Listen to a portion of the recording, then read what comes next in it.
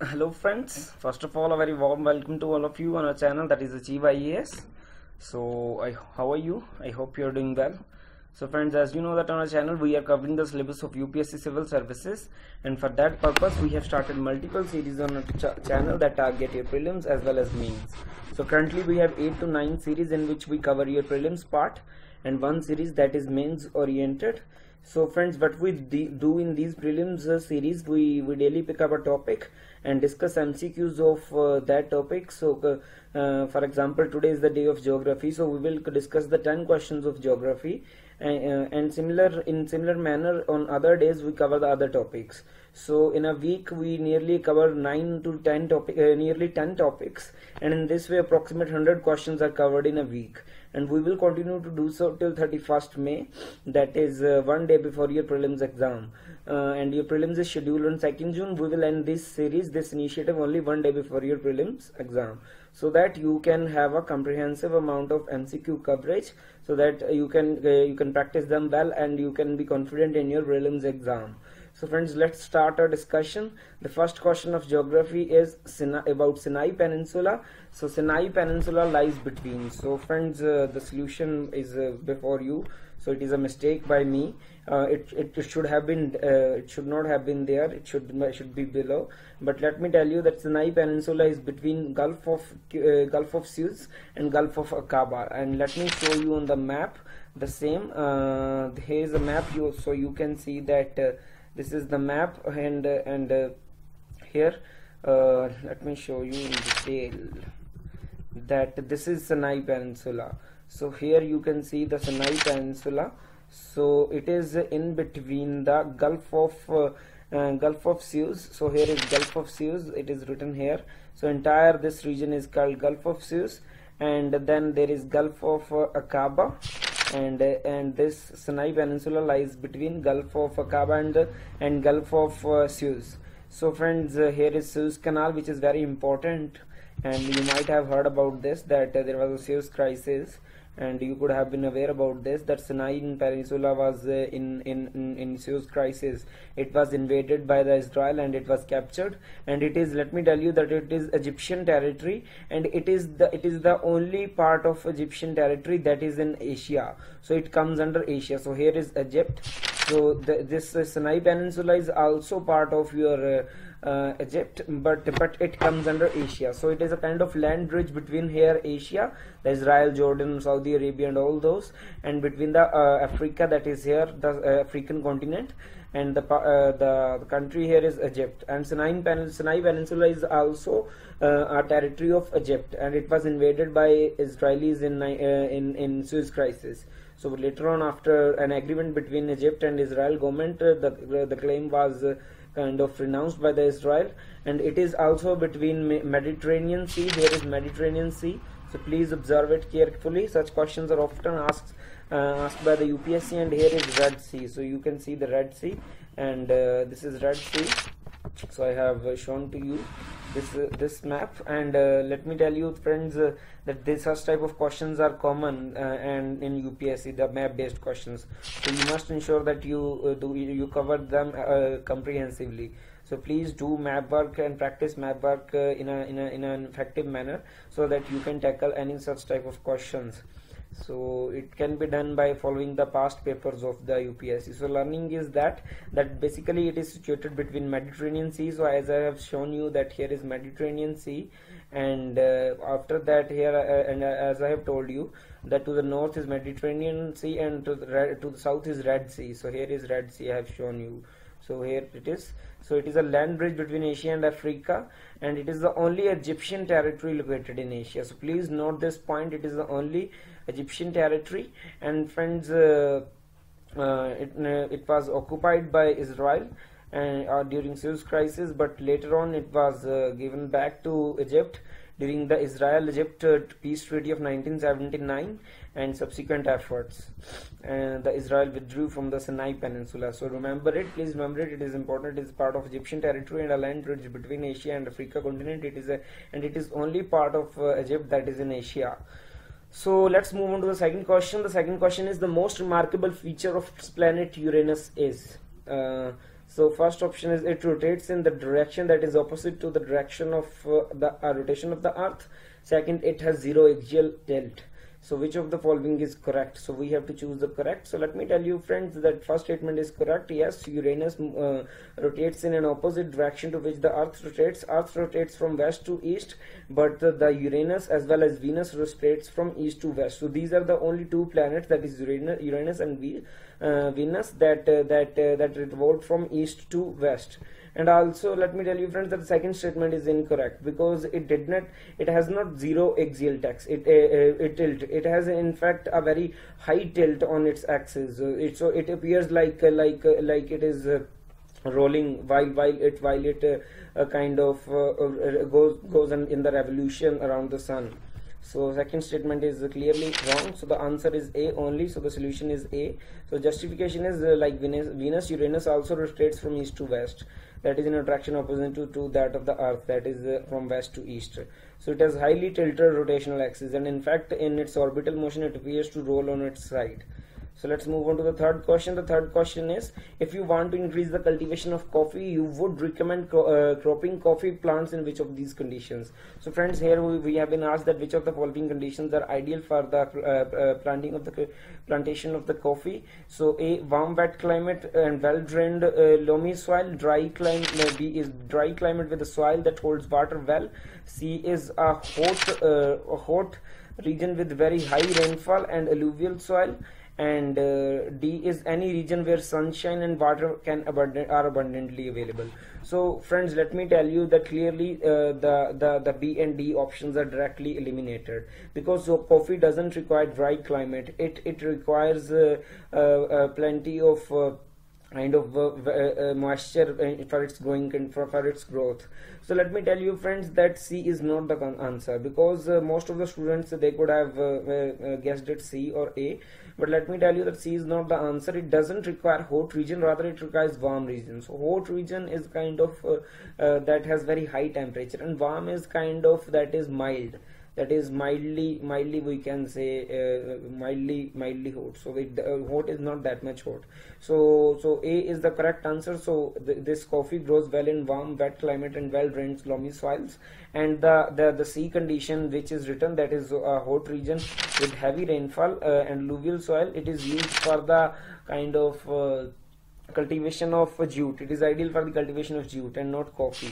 So this is about your question, and I have told you already that the solution is A, because the conditions suitable for coffee are kind of mild warm type of climate and wet climate and well drained loamy soil.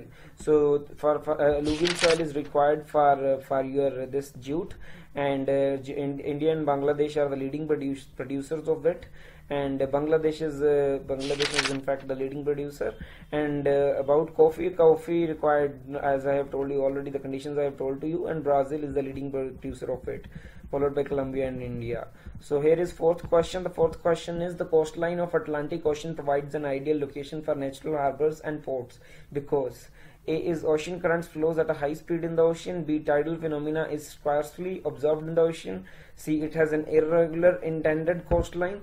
D is no deltas are formed near the Atlantic Ocean. So let me tell you friends that the correct answer will be C. It has an irregular and indented coastline. Why friends this statement is correct? Because friends this indented and irregular coastline, what it provides, it kind of provides safe harbors in which there is enough the depth of the water is enough that the ships can anchor themselves. So it is this coastline of Atlantic is, that's why, an ideal location for natural harbors, because it is much indented and irregular. So it provides depth which is much necessary for kind of anchoring the ships. So C is correct. So it is a kind of strategic. This intended coastline is also strategic and economic importance, because ultimately if there are natural harbors and ports, then obviously economic activity will be there in a great vigor. So certainly the great cities will be that will be established on the coastline will be dependent upon that port. so it plays an important role in the economy of a country. So you might have seen on the map of the world that on the eastern part of Northern America, there are a lot of coast based cities, so that they are because of the ports that support them, because from there the considerable amount of economic activity takes place, and it is exported, the products are produced and exported to the other markets in the world. So this is about your fourth question. So I have already told you that the C is the correct answer. So here is an explanation. So I have provided you the explanation already in great detail. So let's move on to the next question without wasting any time. So fifth question is, which of the followings are not fold mountains? First, Aravalli mountains, second Himalayas, third Satpura mountains, fourth Vindhyas mountains. So friends, please carefully notice the directive, note the fold mountains. So we have been asked that which of the following are not the fold mountains. So let me tell you that friends, Aravalli mountains are, yes, they are fold mountains, and in fact they are old fold mountains. So they are not formed through the new tectonic activity that is currently going on. They formed during the paleotectonic activity. So the Aravalli mountains are fold mountains, and Himalayas are also fold mountains, but let me tell you, they are young fold mountains, and they are formed during this neo plate tectonic activity. So they are young fold mountain, and they are still in the formative stage. So they are still rising. So let me tell you about, friends, which of the following is not the fold mountains. Then the correct answer is Satpura range and the Vindhyan mountains, because Satpura range and Vindhyan mountains are block mountains. They are not formed by uplifting of the crust. They are in fact formed by the kind of break in the Earth's crust, due to which a particular portion has been raised, and that portion has become the block mountains. So the correct answer is 3 and 4, that is Satpura range and Vindhyan mountains are not fold mountains. So the answer would be A, because this is the answer is 3 and 4 only. So the solution is A. So justification is, already I have told you that fold mountains basically formed due to warping of the Earth's crust, and Aravallis are old while Himalayas are young fold mountains, and Satpura and Vindhya are found in the central western part of Indian subcontinent, block mountains. So I have already provided to you in a great detailed explanation. Let's move on to the sixth question.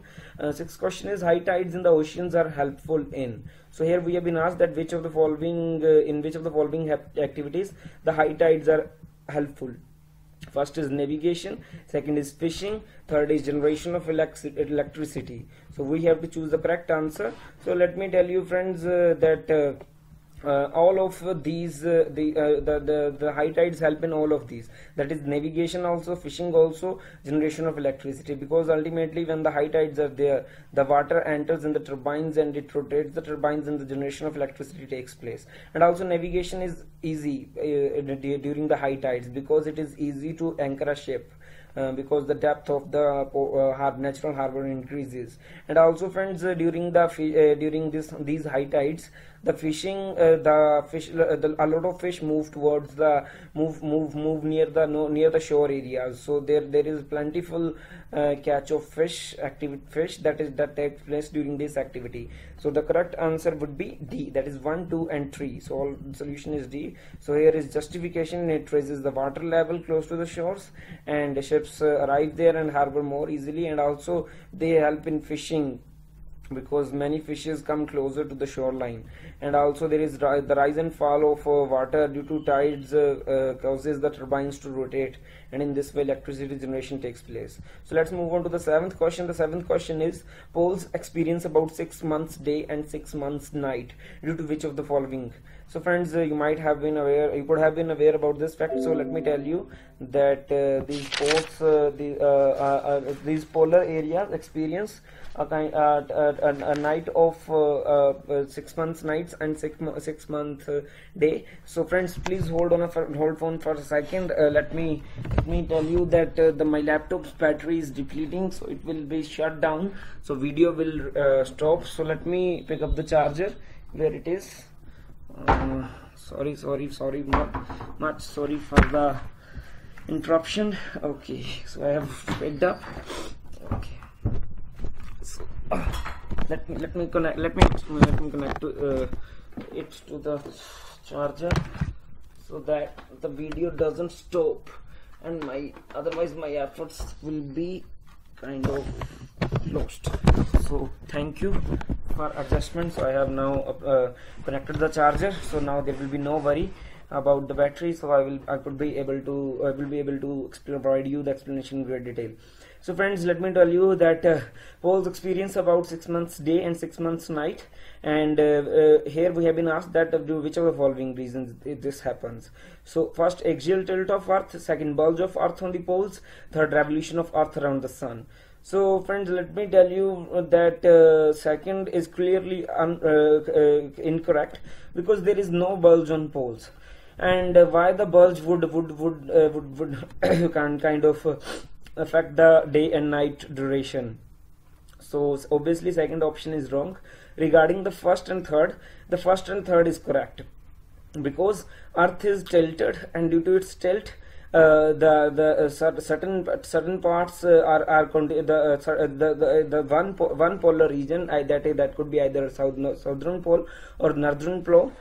It remains exposed to sun rays during 6 months, and after 6 months the other pole get exposed to this sunlight. So here you will get an also the revolution, and this kind of repetition or rotation, we can say, of north and south pole is due to revolution of earth around the sun. So here is a picture from which you will get an idea. So obviously first and 3 are responsible for this, that is 6 months day and night. So the correct answer will be C. So here I have included a pic to provide you the clearance. So here is the image. So you can see that this is the earth, and sun rays are coming. So if the sun rays are coming, but as the earth is tilted on its axis, so this is earth's axis. So earth is tilted on its axis. So I have already shown you that how. Sorry, this has been. So here you can see the tilt of the earth. So this is the tilt. This is the tilt of the earth. So here this is earth's axis.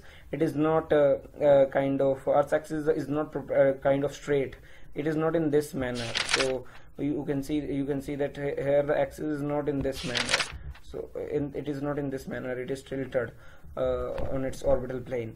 So due to this tilt, this portion, for example, you can see here that this is northern pole. So this portion is not exposed to sunlight, so it remains in darkness for 6 months, even though the earth rotates every 24 hours, because it will not expose this portion to the sun rays. It will rather expose this portion, that is black portion, to the sun rays, but the upper portion will always remain away from the sun rays. So here is southern pole, which is exposed to, and when the revolution, when the earth revolves around the sun in its orbit, then this rotation of north pole and south pole experiencing day and night takes place. So this is the explanation. So already I have provided to you in great detail the explanation by the image. So let's move on to the 8th question without wasting any time. So here we have been asked which of the following nations are the members of East Asia Summit. So friends, you might be knowing about this fact that there is a grouping called ASEAN, and due to after which the summit annually a summit is held, and that summit is called East Asia Summit, and there are several countries that are part of it, and we have been asked that which of the following are the part. A, India, Pakistan, China, Sri Lanka; B, India, China, Russia, Australia; C, United States, Vietnam, China and Sri Lanka; D, Japan, Laos, Malaysia and Mongolia. So friends, clearly D is not correct, because Mongolia is not a part of it. So it is clearly wrong. And about the fact, let me tell you that India is also part of it. So obviously C also can be eliminated. India also take part in East Asia Summit. So obviously there are now the only options left are A and B. So let me tell you friends that the correct answer is B, India, China, Russia and Australia, because Pakistan is not part of it, East Asia Summit. So the solution is B. So here the membership is of basically 10 countries that are Asian countries, and Asian countries are Brunei, Cambodia, Indonesia, Laos, Malaysia, Burma, Philippines, Singapore, Thailand, Vietnam, Australia, China, India, Japan, New Zealand and Republic of Korea, and United States and Russia. So this is an annual meeting that take place after Asian leaders meeting. So this is about your 8th question. Let's move on to the 9th question. The 9th question is, given below are some sites where major protests were made against the respective projects. Consider the matches with the rivers on which they are built, and we have to tell that which of the following matches are correctly matched. First, Sardar Sarovar Dam Narmada, second, Tipai Mukh Dam on Barak River, 3, Krishna Ganga Dam on Krishna, 4, Tehri Dam on Mahanadi. So let me tell you friends that the first is correct. Sardar Sarovar Dam is on Narmada, so first is correct, and also second is also correct because Tipai Mukh Dam is on Barak River, that is in Manipur. So second is also correct, but let me tell you friends that fourth is clearly wrong because Tehri Dam is not on Mahanadi, it is in fact on Bhagirathi River. So this is wrong, and also Krishna Nagar Dam is on Kaveri. So it is not on Krishna, it is on Kaveri. So I have already told you that explanation. So the solution is, correct match is only first and 2. So already I have provided to you in great detail the explanation.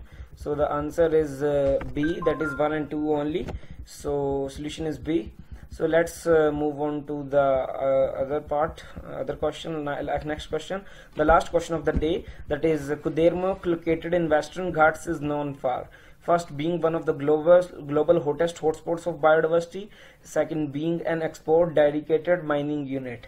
So let me friends tell to you that that which of the following is correct. Here we have been asked which of the following is correct. So let me tell you that both of these are correct. Yes, it is one of the global hottest hotspots of biodiversity, and it is located in Western Ghats. It is also UNESCO World Heritage Site, and also the largest protected block in Western Ghats. And also there is a dedicated mining unit there for export. So the solution would be C, that is both 1 and 2. So here is explanation. It is UNESCO World Heritage Site and one of the hottest hotspots of biological diversity, and it is largest protected block within the Western Ghats, and it has a unit devoted entirely to export. So this is all about your questions of today friends. If you like the video, please like it, share it with your friends, and if you like the questions, please tell me in the comment box that what is the level of questions and how they were, and how was your experience with the MCQs. And friends, in case you want to subscribe to the PDFs of these discussions, you can contact us at this number, that is 8968426481. So here it is, I have highlighted the contact number. So in case you want to subscribe to the PDFs of these discussions, you can do WhatsApp us at 8968426481. So friends, as we cover nearly 100 questions in a week, so you will be getting much benefit by subscribing to these PDFs, because let me tell you, at the end of the day, when your exam will be near, you will not be able to see 25 to 30 minute long video. And also at that time, if you start reading the standard books or NCRTs, that would be a wastage of time, because standard books are to be read at that time when there is enough time, and they have to be revised at that time when you have so much of time.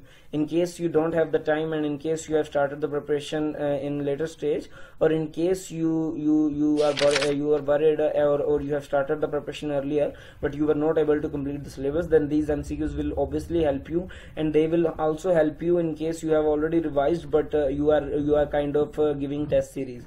Because ultimately friends, at the end of the day, what matters is the how fast you can do a revision, because it increases, each revision increases your confidence level, and with each revision you get confidence that you have the idea of the syllabus. So in this manner, nearly 4 or 5 revisions are needed, which can obviously not be done by following standard books and NCRTs at that time. So it would be an utter wastage of time also to see the videos. So at that time you need some kind of PDF. So obviously these MCQ PDFs are very valuable for you, because they not only provide you the solution but they also provide you the explanation. So in each question your 4 concepts are covered, that is why a particular option is correct and why others are not correct, and where in which context they will be correct. So in this way you cover the syllabus in a comprehensive manner. So if you want to be confident in your prelims exam, you can WhatsApp us at this number. So obviously there is certain amount that we will charge you people for this, and obviously this is for our efforts that we are doing. So if you wish to subscribe, you can do WhatsApp us. And lastly friends, thank you to all of you, and please ensure that that you subscribe to our channel, and also ensure that you do not forget to press the bell icon, because then only you will get all the important notifications. So thank you friends, have a nice day, have a very nice day. Thank you.